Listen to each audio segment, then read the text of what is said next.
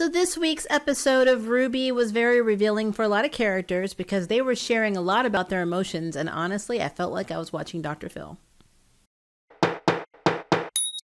Hi guys, my name is Maria Park, and this is Approach to Nerd. In this episode, we are reviewing RWBY, Volume 8, Episode 4, entitled Vault. I'm sorry that this review is late, guys. I had an injury on Friday, so yeah. Broke some stuff. But I'm here, I'm playing catch up, so we're going to jump right in. And I did manage to watch this episode on Saturday, but the medicine I was on from the hospital kind of knocked me out. So I was only able to get one video done, and that was Yashahime, which you can check. I'll even link that below. But yeah, now we're here to talk about RWBY, because we love RWBY, and lots is going on in RWBY. This is definitely a darker, more character revealing volume. So let's just begin with the first set of characters that the episode kind of opens on that seem to be having a lot of emotions. Crow is still sitting there on his bed, mourning hard over Clover and the decisions he's made. And honestly, I love that he kind of bonds with Robin, because he believed for a time that, through his, relationship with Clover, that he finally found someone that he could have near him that wouldn't be chased away by his semblance. And Robin basically says to him, it's hard for her to make connections because of her semblance too. They really had a bonding moment. And I think it's either in the intro or the outro when you kind of see these two kind of together. So I'm actually rooting for Crow and for Robin to be a thing. I know that's weird. I'm not trying to be shipping everybody, but I mean, Crow needs somebody to just make him happy. And I think Robin can do that. And Robin's a very kick-ass character, especially when the bane of my RWBY existence, Harriet, comes strolling in. And I love how Robin calls her Mohawk, but comes in talking crap, basically trying to make Crow feel bad, blaming him, saying it's blood on your weapon and you're the reason that, that this happened to Clover, blah, blah, blah. She literally gets on my nerves. And Robin called her out on her shit, saying, you don't want the truth. You just want something to be angry about so you don't have to face the fact that you are on the wrong side. And I'm like, yes, preach it.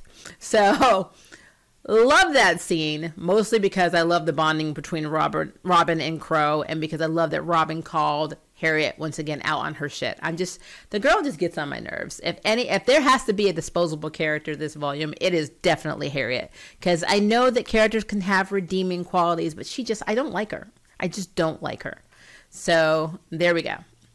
Then we get like this really cool battle between the Grimm that's flying off with Oscar and Team Yang, and they actually do pretty well together. They work pretty well, but they lost and they become stranded. And at the same time, we see that Team RWBY has kind of commandeered Weiss's family's home, and Whitley's kind of bitching about, how dare you come here, ruining the family name after what you did to Dad, and la la la. And I'm like, no, your dad ruined the family name. But I love how they're just talking, and Ruby's like, we're just here because our friend Nora is injured, and once we get her healed up, then we will be on our way. And he's like, fine, what do you want me to do? And Weiss is like, go to your room. And I was like, but sadly, the mother is still probably in a drunken stupor, and she's locked herself in her bedroom. It's interesting. I really do like their mother. I just think that she snapped. And if I was married to, Weiss's father, I would have snapped a long time ago too. I don't even think I would have had 3 children, honestly, but that's just me. But yeah, so Nora's basically there to recover, and she's still very much unconscious. And RWBY is worried because she cannot reach Yang when she tries to call. So RWBY is you can tell RWBY feels very, very, very guilty and bad about how she left things with her sister and the fight they had. So like I said, this episode is a lot of people are really revealing their feelings and their insecurities in this. And I'm here for it. So it's cool. So back to Team Yang. Ren, honestly, in this episode is being a first-class ass. He starts griping about them not being ready to fight, to do all these missions, to be hunters and huntresses, are having the skills they need to be a huntsman. He blurts out about Jun cheating his way into Beacon. It's crazy. He needs Nora. He needs Nora to come and just kick his ass, because he's literally brooding so hard. And I know that part of his semblance, he's affected by others' emotions and negativity, but I mean, come on. He is literally, I think Yang was holding herself back from smacking the hell out of him. And I don't blame her, because he is basically being the negative Nancy of this entire, volume. And I like Ren, so it's actually really disturbing to me. But I guess every character has to go through it, Jean went through it. I know all of them have been through it at some point. So I guess it's just his turn. And then we see Oscar being tortured by Salem because she wants to get not only the relic's location, but the password to the lamp. And Oscar's like, well, the lamp's all out of questions. And so she starts zapping him in the chest. And then when he basically says he's not going to talk, and she can't get Osmond to talk because, Oscar's not fully him yet. Then he basically starts getting the crap beat out of him by Hazel. And Hazel's another character that just needs, I don't know, he needs a Care Bear or something. That guy is just nuts. And he's like, this is for Rican, this is for my sister. And he just starts beating the hell out of poor Oscar. And, with his little body, I don't know. I mean, I feel really, really bad for Oscar. Cinder is also having some issues because she wants to go search for the Winter Maiden. Salem basically put her in her place and said, I will tell you when you can go. You don't make a move until I tell you to make a move. And she even has her Grim experiment, the one that grabbed Oscar, as her guard dog against Cinder. So, of course, Cinder's like, I'm nothing without you. But then she, decides to go check out Amity Coliseum anyway.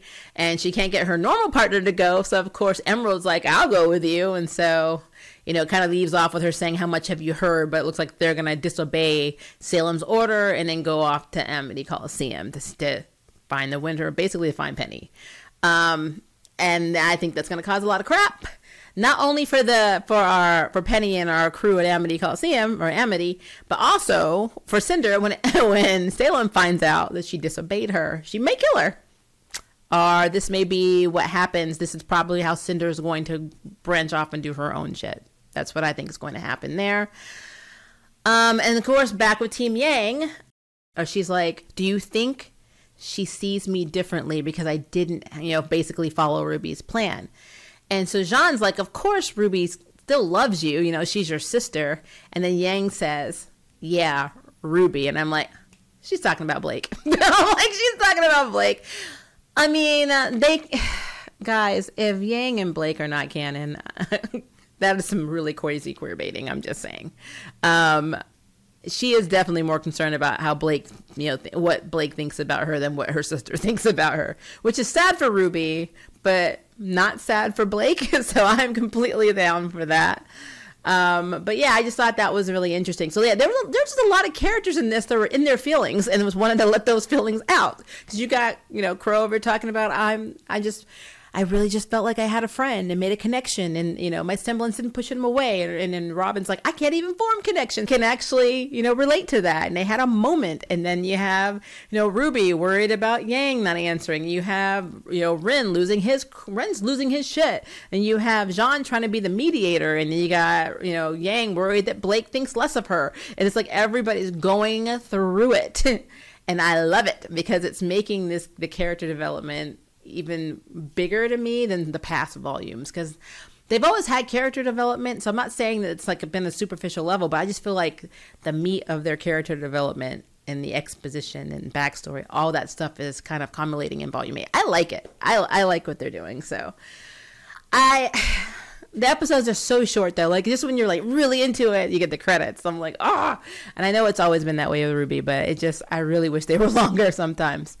But for what we got, I was not disappointed. So now I cannot wait for our next episode. I want to see how they're going to save Oscar. I need to see how Yang and our Team Yang is going to either, I'm assuming, potentially at some point meet back up with Team RWBY, because from the opening it looks like they are. Or if they're going to be the ones to go without backup to try and save Oscar, which would be probably a very big mistake at this point, because they are not ready to take Salem and her science experiment on all her minions at this point. So that would be a mistake.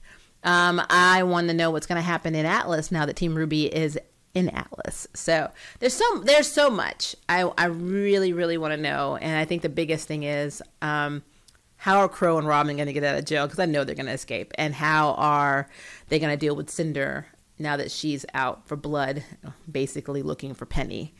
And can somebody please just push Harriet off something large and, just get rid of her. Not kill her, just stick her in like a void somewhere where she can't get out and she just runs around like Barry Allen in Flash, stuck in the Speed Force or something. I'm just tired of her. Please. But yeah, so that is my review on RWBY. And episode 4, pretty good. Liked it a lot. Can't wait to the next episode, but I want to know what you guys think. So please leave me a comment below and let me know. And if you would like to sign up for jury duty, hit the subscribe button. If you'd like to know who's next on the Nerd Bell, hit the notification bell. Until next time, I can't wait for you to approach the nerd. Bye, guys. Thank you for watching my video. I really appreciate it, but hey, the party doesn't have to stop now. Click on one of these videos and keep it going.